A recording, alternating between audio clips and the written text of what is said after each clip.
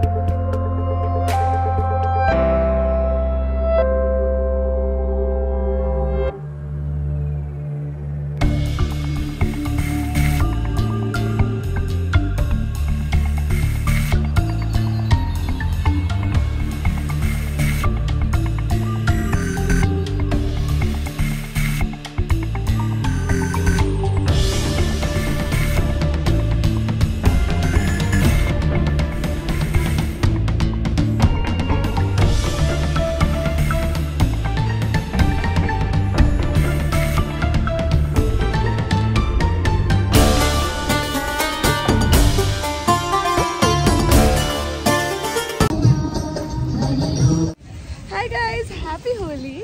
मैंने और जियाना ने होलिका दहन की पूजा करी है। जियाना ने looking very cute, very cute. Out. कोई इतना क्यूट कैसे लग सकता है? तुम्हें कोई हक नहीं बनता कि तुम इतनी खूबसूरत दिखो। ठीक है, स्टार्ट। हाय गाइस, तो फाइनली मेरा होली का आउटफिट आ चुका, मेरा और जियाना का दोनों का। तो I am super excited to show you all. तो मैं आपको दिखाती हूँ कि एक्चुअली में आउटफिट है कैसा। ये जोधपुर से अंजलि ने भेजा है, बहुत ही प्यारी डिजाइनर है, बहुत ही अमेजिंग डिजाइनर है, गाबा क्रिएशंस। इसका जो लिंक है, जो इंस्टाग्राम हैंडल है, मैं अपने डिस्क्रिप्शन में डाल दूंगी। You can just go and check it out. So let's see. Okay,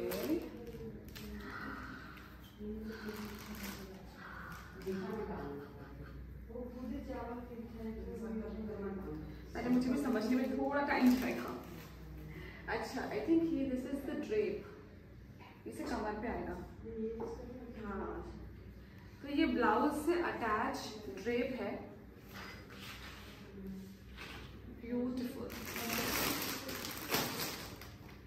और ये इसका लहंगा है।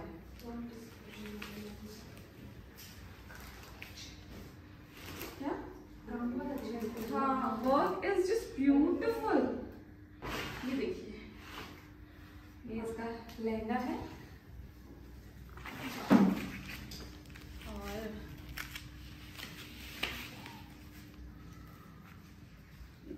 ये जो है ये ब्लाउज है और साथ में ये ड्रेप है।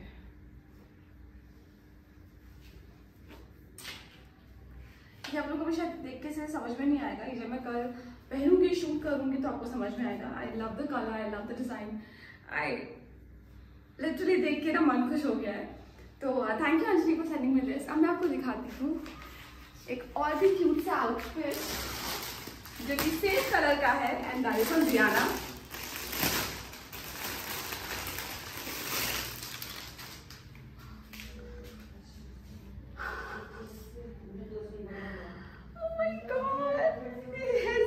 ब्लाउज और ये है जियाना का लहंगा।